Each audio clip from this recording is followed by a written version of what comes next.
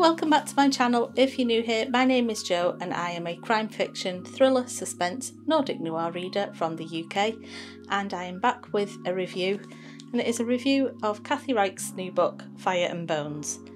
This is book number 23 or 24, I think, in the Temperance Brennan series of books. I have read everything, I think, that Kathy Reichs has ever written, including some of her actual academic papers, because I used to work as a forensic archaeologist, and when I was doing my masters, some of her papers made their way into reference points within my paper. And yeah, I feel like I used to really like Temperance Brennan books, and I've struggled with probably the last 5. So I did get this, like, literally the day it was released. I had it delivered, and I think I will always read them because, you know, 23 books in, I kind of feel like I'm committed at this point. But at the risk of getting ahead of the review, not a fan. So I guess I'll back it up a bit and tell you, what is this book about? So this is kind of your classic Temperance Brennan book in that she's making plans. So in this case, it's to go away for the weekend with Ryan, and instead of going away, she ends up going to DC to provide assistance on an arson investigation. It differs slightly in that, once again, this is another book that is not set in either Montreal or Charlotte. If you're unfamiliar, Temperance Brennan books, generally the character splits her time between Montreal and Charlotte, which is what Kathy Reichs, as work as a forensic anthropologist, is what she did, and then she wrote that into the character of Temperance Brennan. This book, though, much like the one prior, which I cannot remember the name of off the top of my head, but she goes to the Caribbean, and in this one she goes to DC. So it's different in that respect, but it is still Brennan's planning to do something happens, she ends up assisting on a case, gets herself in trouble, reaches a resolution. That is the standard format that they take, and this one is no different. So what did I think of this book? So, as I've just said, not the biggest fan of this. I think one of my biggest problems with this book is it felt completely underdeveloped. If I was reading this and was told this is a first draft and it's going to be fleshed out, and like it's just more of a notes, if you like, of how the chapters will loosely flow, I would have been like, oh wow, this is going to be really good once it's polished and developed further. But it wasn't polished and developed further. I feel like Kathy Reichs got bored writing it. I think the character of Temperance Brennan even seemed completely done with the anthropology side, which made that character completely unlikable. It's very boring, to be perfectly honest. Like, let's say, I've worked in forensics, I've worked as an archaeologist. It's not too different to forensic anthropology. There are days when it is painstakingly slow, where you only things that you achieve that day could be scraping your knuckles, developing your calluses on your hands more, and doing paperwork, usually in the pouring rain. Like, there are days like that. And this book kind of reminded me of those days where it's a struggle to do the bare minimum, but it was supposed to be like an enjoyable read, and instead it was painstakingly slow, extremely obvious. Like, from the second one character appears, that character might as well have just been called the baddie, because it was alarm bells going, obvious that that's what they were. Like, I don't know what the book was trying to achieve, to be perfectly honest. It's just bad. I think 23 books in, it's kind of at the point where I'm like, do you know what? Just retire Temperance Brennan, because from reading this book, Kathy Reichs isn't enjoying writing about the character or writing situations for the character that are interesting anymore. So, you know, retire and go live on an island with Ryan. Done. I said that it was a very obvious read. I caveat that with, usually within Kathy Reichs books there's like mini mysteries within the larger mystery, and one of the sort of side quest mysteries ends with, "We'll never know the answer." Like, I'm sorry, are you 10 years old writing a story that is, and they all woke up because it was just a dream? Because that's what that's giving me, I'm afraid. And it would have been something that was easy to tie up and to tie into all of the rest of the main plot, but instead it just sort of went, "Oh yeah, I've not finished that bit off, have I?" Like, you could kind of almost feel like an editor had gone back and said, "You know, you've never actually answered this one." "Oh yeah, I've not, have I? Well, I'll guess we'll never know." Like, no, do better. Usually Kathy Reichs books do wrap up quite quickly, like they sort of build to a big reveal and then it's fast paced through the wrap up of what happens after the reveal. And this one is no different in one respect, in that like it does move very quickly, but you weren't really given time to digest what was being revealed. It was like, here's reveal number 1, here's reveal number 2, here's reveal number 3, and it was chapter after chapter after chapter with no real connection between them. It was just a, right, I only want to write 3 more chapters, so I'm just going to do 1, 2, 3, done. It didn't seem to make any sense. The main characters that are kind of, I guess, supporting cast, but they're part of the Bones Temperance Brennan universe of like Ryan, Slidell, I'm not even entirely sure how to say his name. I always call him Slidell, but I don't think that that's actually what it is in the book. I think it might be Slidell. Anyway, him, like Temperance's family, like her sister and her daughter Katie, they don't really make an appearance in this, and I think that is part of the problem with the book. Like, Temperance Brennan needs the supporting cast around her to really work as a character, otherwise she's just an annoying lone wolf that you're like, that is not what any sensible person would do. And it's not like you've got a established trust with the people around you that they would allow that. This is a random stranger that you have met 2 chapters ago, and we're supposed to believe that they would just break every known protocol just because, oh, well, it's you. Like, no, didn't feel right. And because there wasn't that supporting cast to make Temperance look more believable, the character just came across as arrogant and annoying, and it kind of got to the end where I was like, well, you know, if she doesn't get out of this, oh well. So clearly this has very much become a book rant, but there are 2 things that I wrote down whilst I was reading this that were particularly annoying to me. So the first one is, one of the alibis for a character is that they were watching a box set of Bones. Now,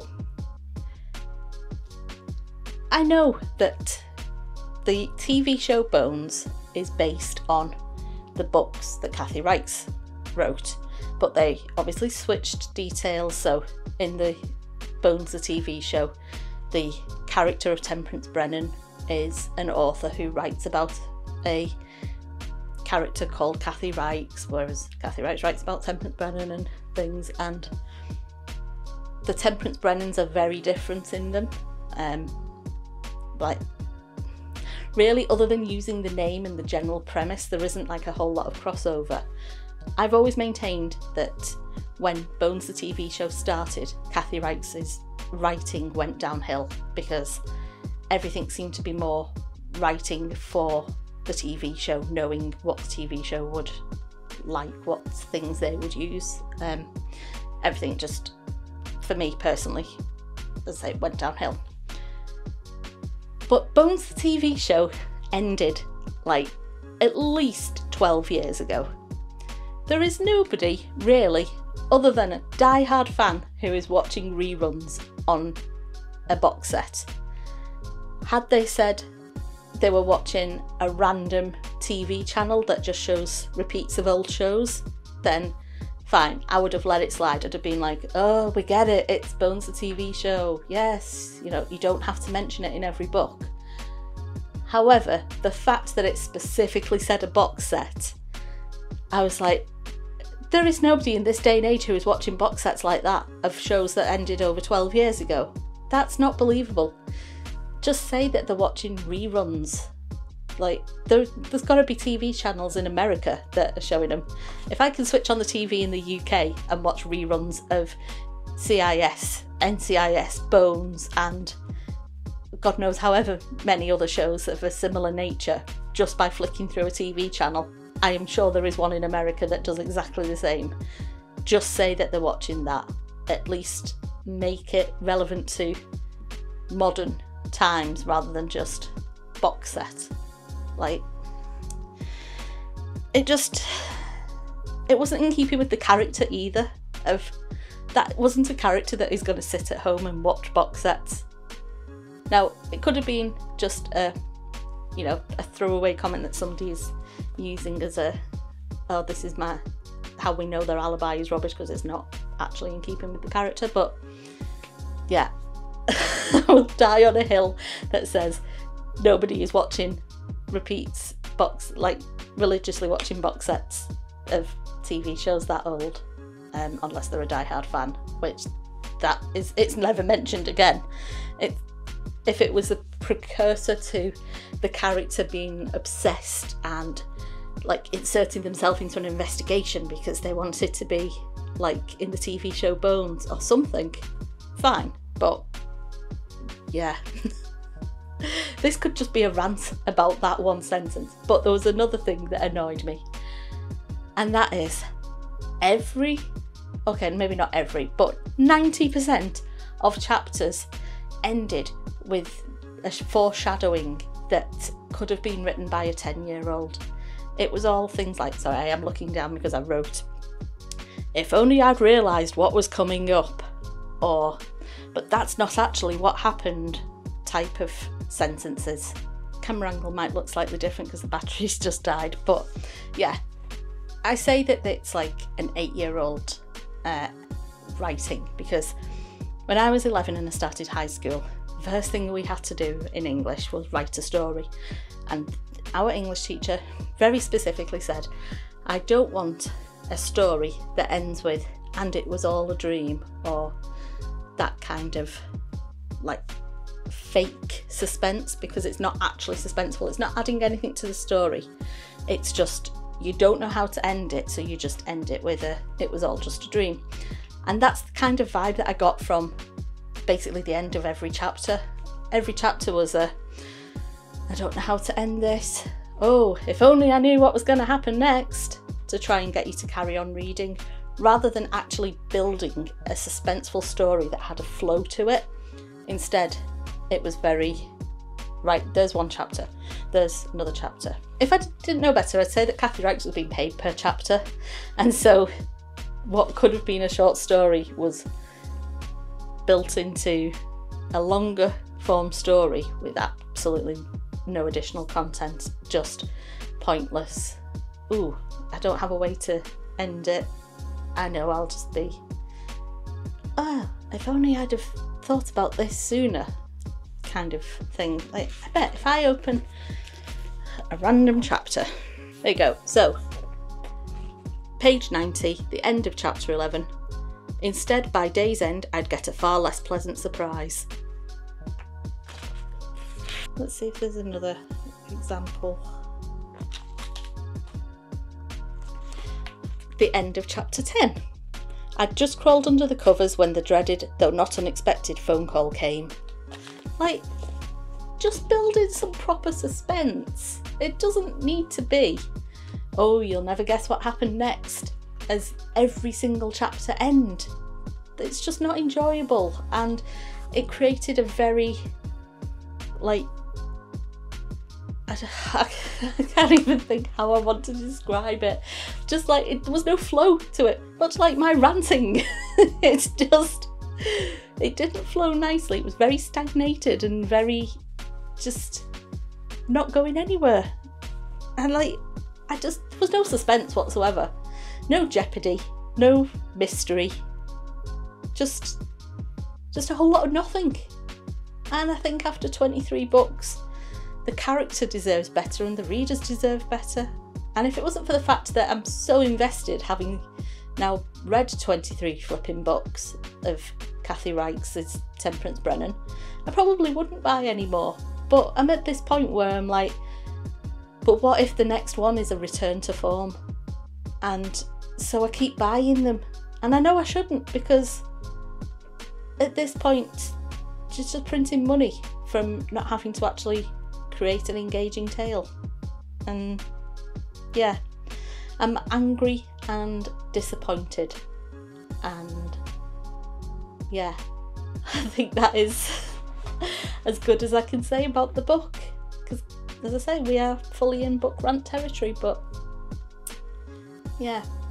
So what did I give it out of 5? You may be surprised to hear I gave it a 2 out of 5, and that is purely because 1 out of 5 is always reserved for did not finishes in my ranking.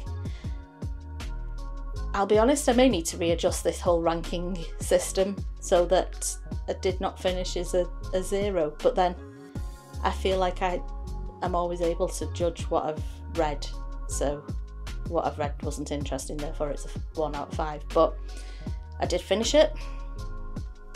I can't say I enjoyed it. It wasn't a hard read. It wasn't a chore to read, but it just gave me nothing.